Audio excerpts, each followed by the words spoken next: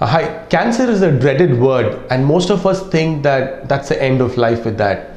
But with regard to oral cancer, there's been a lot of progress and we can almost cure this kind of a problem. I have here with me George.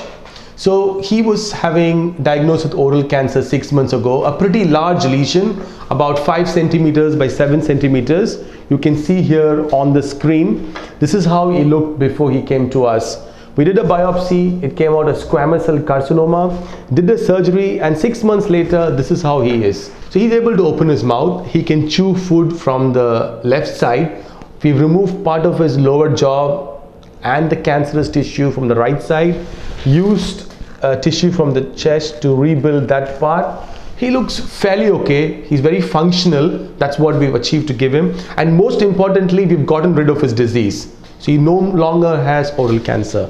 And if you look at his scan now, this is what you have. So his entire teeth on the left side of his face is there, but he lost part of the mandible and the teeth on the right side.